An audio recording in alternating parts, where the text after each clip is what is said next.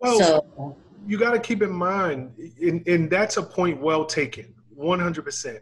I guess I'm asking because I know several women who started their own line, men who started their own line. They all suffer from a variation of problems. Number one, they can't find a chemist. Number two, they can't find a manufacturer that will produce in small batches.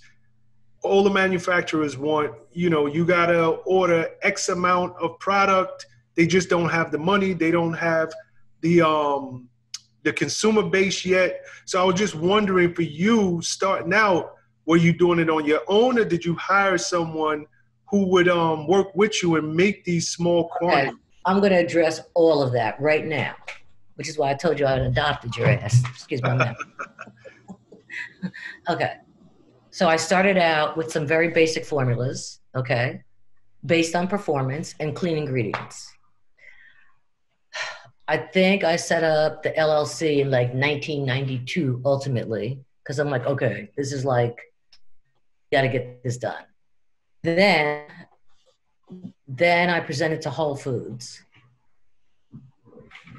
So Whole I, Foods was your first Whole Foods mass was my chain? first retailer. Okay, Okay. wait, let me back up. So I had to work with stylists because I was on a style team, blah, blah, blah. They wanted to buy products. So my first client base were stylists because I knew what they were dealing with. And I'm like, yo, if you're in a salon, okay, let me give you an example. If you may not remember this, spritz spray, for instance, is a spray that you spray on the hair, you flat iron to make the hair smooth, okay? Polymer is water soluble or alcohol soluble.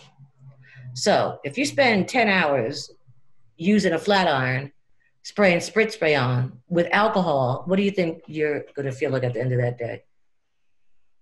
Okay, so why is there not a spritz spray that's soluble in water instead of alcohol used? They couldn't get it. They were like, oh, well, it wets the hair. How about a fine mist sprayer? How about it hydrates the hair and creates less damage? How about, so to me, because this is what I did every day, this was logical.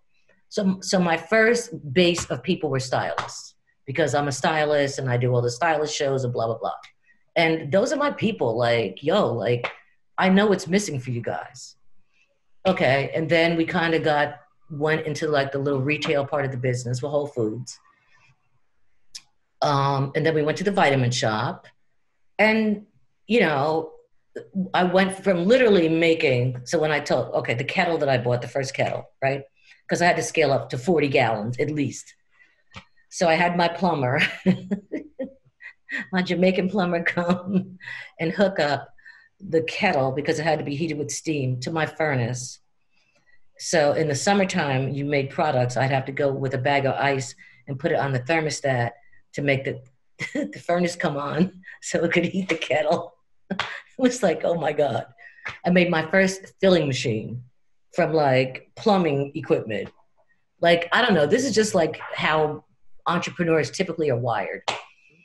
Okay, so then we evolved it to like full manufacturing after we started to sell to stores and things like that. What's up, guys? Thanks for sticking with me to the end of the video. Truly appreciate you.